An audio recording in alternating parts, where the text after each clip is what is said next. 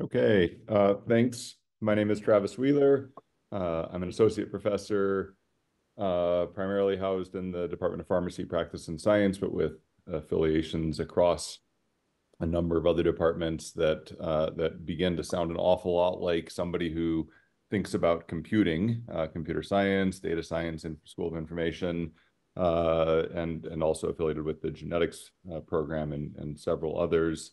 I'm going to follow a format that's similar to the one that Bonnie just followed in terms of describing who I am, what my research interests are, and opportunities for collaboration. I'm going to keep it at a pretty high level. The one thing I want to say is I'm sorry that I can't be there in person, but you're welcome for not being there in person. I am very sick, and it's amazing that I can talk right now. Um, I run a pretty large research group. These are folks in the group, some of whom affiliate with things that I'll talk about going forward. In addition to running my own research group, I'm the director of the University of Arizona Health Sciences Bioinformatics Group, which is a group of informaticians on the U of A Health Sciences campus with a capacity building mission, right? So that means that they collaborate on projects across campus, in particular within health sciences that are in need of bioinformatics expertise. These are people who have expertise in bringing computers to bear on analysis projects, which should sound like something that we all care about.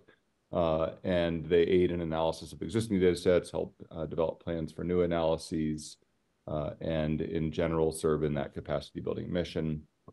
I'm also associated with the All of Us research program. Many of you may be familiar with that. It's in some way analogous to it provides data that's in some way analogous to the data that's available within the VA system, perhaps on a smaller scale in some ways, but a wider scale in others. It involves genomic data and electronic health records for currently a little under 500,000 people, but with the numbers scaling up with a target of 1 million, with a focus on population diversity, ethnic diversity. And my team provides some informatics support on, among other things, on seed grant projects and research interests. I would describe myself and my group in general as a collection of generalist computational biologists.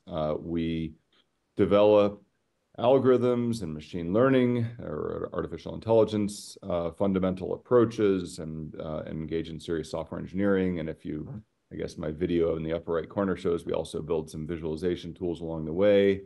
A lot of that focuses on genomic analysis. We've got a collection of tools that are really heavily used in the realm of analyzing or annotating what's in genomes or microbiomes, the bacterial collections in a variety of environments. And I won't talk about any of the details of those, but there are a lot of algorithms and machine learning approaches that are at play there.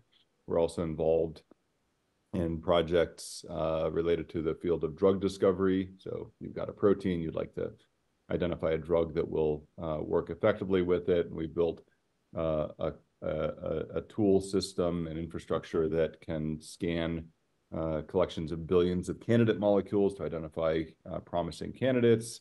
And we're in the midst of building a petabyte scale, tens or hundreds of petabyte scale collection, a repository for atom level simulations of proteins and the drugs that they bind. It's called MD repo, MD repository. And on the side, I don't know if this will show up in anybody's field of interest, but we engage in animal tracking and behavior classification and recorded videos, which, although it sounds a lot different from the other two things, ends up boiling down to the same kind of statistical modeling and algorithm development. We have begun relatively recently getting involved in this area of health outcomes or precision medicine in the context of association studies. So I've got a generic picture of a genome-wide association study that identifies particular regions along a genome that appear to be associated with a particular phenotype. And those are pretty effective at identifying individual positions, but it may not find pleiotropic effects, the combined effects that that may inform about either health risks or potential beneficial outcomes, and in particular may not effectively blend both genomic and healthcare record data. And we're building machine learning approaches to be able to extract more complex combinatorics that are otherwise very difficult to cull out of the data. The open to collaboration slide. So I'm not going to name specific things. I think in this kind of a talk is a flirtation of sorts. I'm trying to convince you in this speed date that you want to talk to me. I'm a generalist and I love talking about research opportunities, but what kind of research opportunities matters, right? So in particular, we are useful at and interested in cases where there are current analysis methods. There's software that does some kind of analysis that's either inaccurate, it doesn't really work as well as you wish it did, or it's too slow, it can't handle the scale of data that you've got. It works for 1,000 patients, but it doesn't work for 1 million. We develop algorithms and statistical models to be able to extract data out of, extract signal out of data, and to do it very quickly. And often our best utility is when we are taking methods that exist already and they just need to be improved a lot. So if you've got that kind of a scenario, we're a great group to be talking to. Also identifying if you've got existing tools that do a thing pretty well, but they're missing out on some particular offshoot of the analysis. And I'm especially interested in documenting and understanding the impact of uncertainty in labeling or classification or identification of things. I think uncertainty or lack of knowledge of or prediction of the confidence of analysis is really missing in a lot of analyses, and it's super important to predicting how things are going to turn out. We work well with huge data sets, and this is the last collection of bullet points. This is what we do. We build algorithms, we build AI or machine learning methods, all in open source software.